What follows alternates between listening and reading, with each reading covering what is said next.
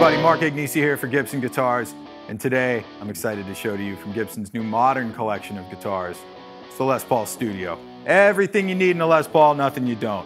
So let's talk about the Studios. These guitars feature an ultra weight relieved mahogany body to give you both the most in weight relief as well as no lack in tone. And then a maple top on top of these guitars. One thing you'll notice on the Les Paul Studio, and one of the things that keeps the cost down, is no binding. No binding on the body, no binding on the neck.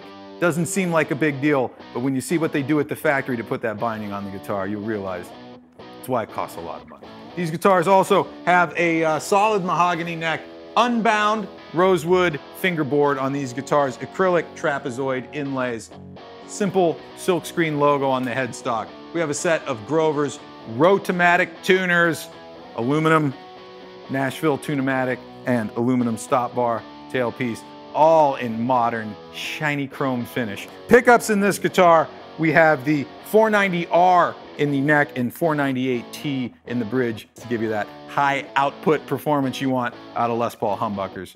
And then of course in the cavity, this guitar features 4 of Gibson's Quick Connect 500K audio taper pots, 2 of which are push-pull. Your volume pots for the neck and bridge pickups will pop out, turn these humbucking pickups into P90s. Give you the best of both worlds, single coils and humbuckers. Tone knobs are just stationary, and then 4 unique finish options for this guitar. I'm holding the Smokehouse Fade finish. We're also doing the guitar Tangerine Burst, Wine Red, and of course in classic Ebony Black. Everything you need in the Les Paul, nothing you don't. It's the Les Paul Studio, part of Gibson's new modern collection of guitars. Check one out at an authorized dealer near you today.